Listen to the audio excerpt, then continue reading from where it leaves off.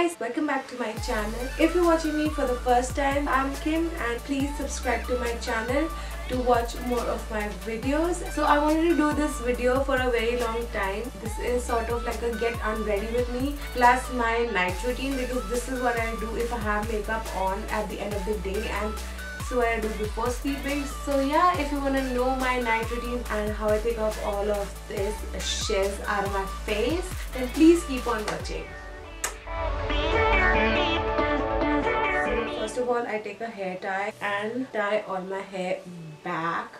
So recently Garnier Micellar Waters launched in India, and there are two kind of micellar waters and I got both. The first one is this Garnier oil infused cleansing water for all skin types, removes waterproof makeup, cleanses, nourishes, and this is also a no rinse off cleansing water, so that is pretty cool. The other one, which is for face, eyes, lips, it has no perfume, removes makeup, cleanses, soothes, and is suitable for sensitive skin. So this is what I'm gonna go in first. You have to like shake this up so that the oil mixes with the water, and then I take it on the cotton pad like this and then circulate it all over the cotton pad. And I like to start with my eye first. So I put it over my eye, sort of rub it softly. Your lids and your under eyes have the thinnest layer of skin, so you want to be very gentle. It took out almost all of my eye makeup, even the liner. That is so cool. And then I rub off the excess of my eyes.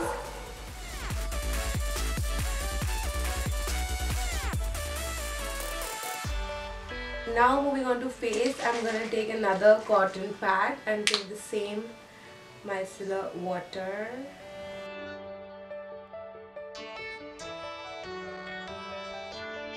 I really like the micellar oil infused one because it's for waterproof makeup. Like, that is so cool, and it has oil in it, and I have dry skin, so it does not dry my skin out. That is what I really like about this one. Whoa, it took off my Kylie liquid lipstick. The Kylie lipsticks were a pain to take off, but now is like a savior. Now for my next step, I'm gonna wash my face, and I'm gonna wash my face with the Biotique Morning Nectar face wash. So washing your face is a very important step. It takes out any excess makeup that was left on your face even after cleansing your face. So yeah, I just did that. Now I'm gonna move on to removing my kajal that you can still see on my eyes. So I'm gonna take my Q-tip and a little bit of coconut oil, and I'm gonna remove my kajal.